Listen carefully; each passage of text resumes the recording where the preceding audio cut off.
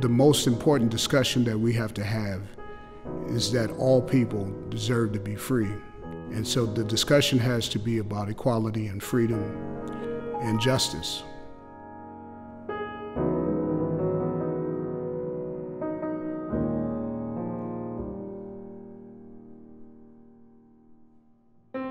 This video is important for the College of Music primarily because it makes a statement that we're committed to equality and freedom for all, and that Black lives matter. I think that it is important during these times that we enlist allies, because how things have always changed in America is when people stand together, not black against white, but black and white against racial injustice and inequality. The thing about musicians is that we exist together much more than we exist apart. I am so much stronger with Rodney at my side than I am by myself in a room.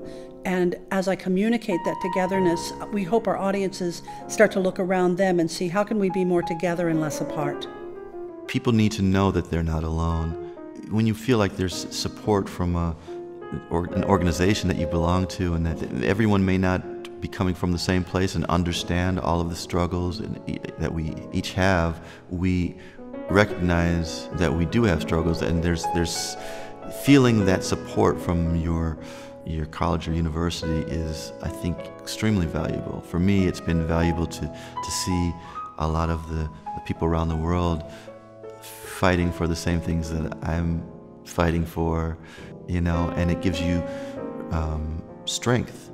I think it's important that people see us, the faculty, performing, doing what we do.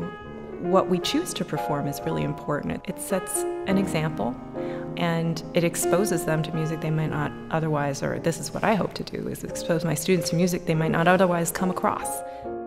Well, I think messages like this and performances like this send a strong message to our students and to our community, our alumni and our faculty, that we hear the voices of the needed, and we hear the voices of those who have been disproportionately affected by injustices in this country.